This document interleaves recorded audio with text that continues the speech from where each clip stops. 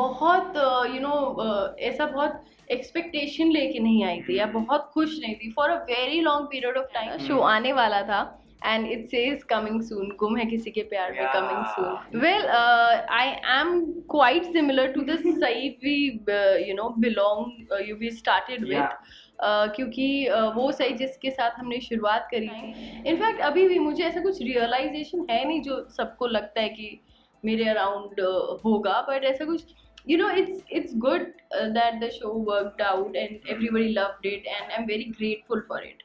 Hi, this is Ayesha Singh and you're watching me on TellyReporter. तुम हो कमाल, तुम बेमिसाल, तुम लाजवाब हो आयशा, सुनो Ayesha. Hi, how are you?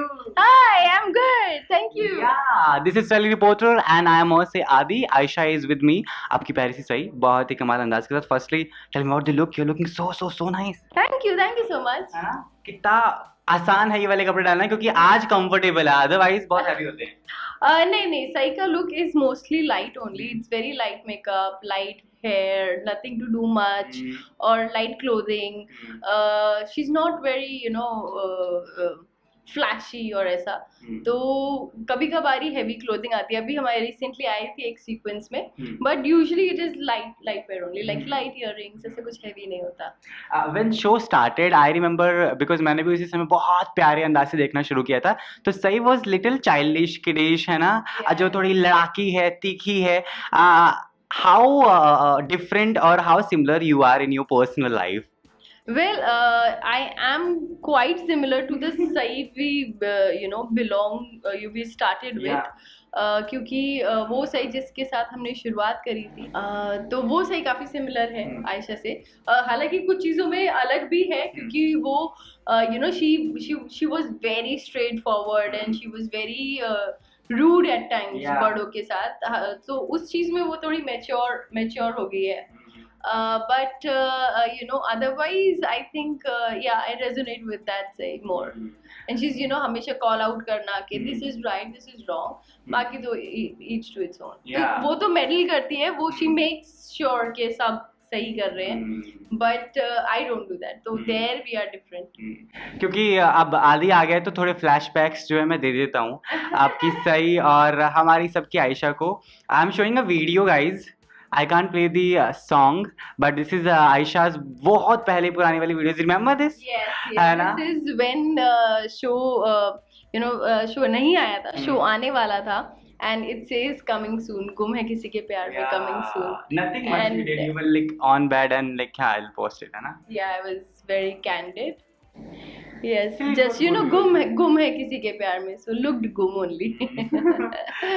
So like how was that feeling when you got the show? Because I know when something big happens in your life, so you feel like yaar kya feeling hai. So who was the first person in your family or friends you told about and so happened? I got it when I was not in town. तो मैंने audition दिया था and मैं चली गई थी, and I had told them कि मेरे को तो जाना है बिकॉज मेरे बड़े पापा की तबीयत ठीक नहीं थी, तो मुझे उनको मिलना ही था. मैंने कहा आपका कुछ भी होता है तो आप मेरे को बता दीजिए, मैं आ जाऊंगी. But you were not so interested, like होगा तो ठीक है, नहीं तो क्या. I was not expecting it so much as like होगा तो I'm not going to wait for it because my बड़े पापा is not well. तो मैं उसकी वजह से रुकूंगी नहीं यहाँ पे. तो मैं चली गई. The moment I reached there and thankfully I got to meet him, and मेरे को immediately यहाँ से कॉल आ गया कि आप वापस आ जाइए, let's do mock shoot and all that. तभी मैं थोड़ी रेजिस्टेंट थी. मैंने कहा कितना परसेंट आपको लग रहा है आप mock shoot, like because lot of mock shoots happen. I have done pilots also दूसरे शोज के. तो एंड फॉर मी वो बड़े पापा का जो वो मोमेंट था उनके साथ टाइम स्पेंड करना बहुत इम्पोर्टेंट था.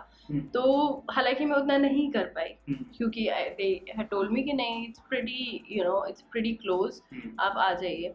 तो मैं फिर इमीडिएटली मैं वापस आ गई आगरा से Mumbai, and I started I did my mock shoot and हो गया. तो ऐसा कुछ बहुत ऐसा बहुत एक्सपेक्टेशन लेके नहीं आई थी या बहुत खुश नहीं थी for a very long period of time. In fact अभी भी मुझे ऐसा कुछ रियलाइजेशन है नहीं जो सबको लगता है कि मेरे अराउंड होगा, बट ऐसा कुछ it's good that the show worked out and everybody loved it and I'm very grateful for it. But it's a journey because बहुत सारे ups and downs हैं.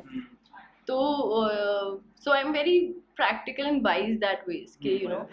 So that's your simplicity, that's your aura, and I really wish आप ऐसे ही इसको अपने साथ बरकरार रखें. नहीं डेफिनेटली एक्चुअली पता है क्या मतलब मैं किसी का वो नहीं बोलूंगी बट आई थिंक टाइम नहीं होता होगा तो शायद रिप्लाई नहीं कर पाते होंगे वरना पता नहीं बट या आई हैव ट्राइड मतलब मेरे को मैसेज दिखा है if I know I reply if I don't know then I don't know. क्योंकि आयशा बहुत सारी चीजें अभी करंटली चल रही हैं so what all you have in your bucket list for now, what all plans you have, your Sunday is gonna change क्योंकि अभी तो कंटिन्यूसली शूटिंग थी तो your Sunday was all packed up घर में रहकर. पैक्ड अप ही रहेगा and let's मतलब या that's what I want and या let's see where what you know there are a lot of things that are in the bucket list. खूब सारे you know there are so many artists that I would want to work with. There are so many directors that I would want to work with. So you know there are so many production houses that you would want to be a part of. So be it films or series, shows or you know there are music albums. So अभी for an artist बहुत बड़ा है, you know थाल बहुत बड़ी हो गई है. 56 भोग हैं. हाँ 56 भोग हैं तो you can be every you know you can have all of it like. जैसे कल मैं एक वो देख रही थी one of my friends is there Anant Joshi. I texted him last night. मैंने कटहल देखी and wow what fun you know film and it's interesting, it has moral you know value also and it's a mix and very entertaining also. मुझे I really liked it. So you know there's so much that is there out there. It's a you know film, online film. Then there are series. Then there are feature films. Then there are you know the theater releases. Then there are music albums. So बहुत कुछ है करने के लिए. But what's your heart up to? Like बस सब 56 भोग तो हैं लेकिन खानी तो मुझे 2 या 3 ही चीजें होंगी ना. I might want have दही या शक्कर only है ना. नहीं it's not नहीं I don't think so. It's like that. It's about you know कभी कभी होता है कि हमें वो कहानी अच्छी लगी तो हम कहानी करें. अब वो it can come out to be something else, execution उसका कुछ और हो सकता है, कुछ हो सकता है but I think story is very important, character is very important. तो रिगार्डलेस वो कहाँ पर है, अगर वो किसी सीरीज में है तो मैं वो करना चाहूँगी, अगर वो किसी फिल्म में है तो मैं वो करना चाहूँगी बट यू नो कुछ इंटरेस्टिंग मिले करने के लिए तो वो करना चाहेंगे. Currently I wanna have reaction of yours on the love, immense love you have got from the people. Yaar, I know how it is when we sit on our channels now we see okay itne comments, itni expectations of audience. We want Satya Sai together in the interview, we want Virat and Sai to be together again. पाकी चली गई है तो अब हमें सई और विराट का relationship देखना, chemistry again देखनी है. And in the serial it is happening nowadays कि अभी जो प्यार है ना आपका वो फिर से जाग रहा है विराट के लिए जो कि कभी खत्म ही नहीं हुआ था. ब्लेम जो है सारा विराट पर आ गया है कि जो सत्या को चोट लगी है उसका सारा, बट सही इज समवेयर ट्राइंग, प्रूफ ढूंढ रही है. कहानी आगे बढ़ चुकी है. उसके आगे क्या कुछ चल रहा है? you know things are you know little you know the story of our show has always been very complicated and very hard to digest and there are a lot of undercurrents that are always running. बहुत सारी you know एक layer की कहानी नहीं है शुरू से ही एक लेयर के नीचे दूसरी लेयर के नीचे तीसरी लेयर, कॉम्प्लिकेटेड रिलेशनशिप्स हैं, इंटरलिंक्स हैं. तो वो you know कभी you know the show has I would not justify anything but मुझे ऐसा लगता है कि कोई भी किरदार हमारे यहाँ परफेक्ट नहीं है.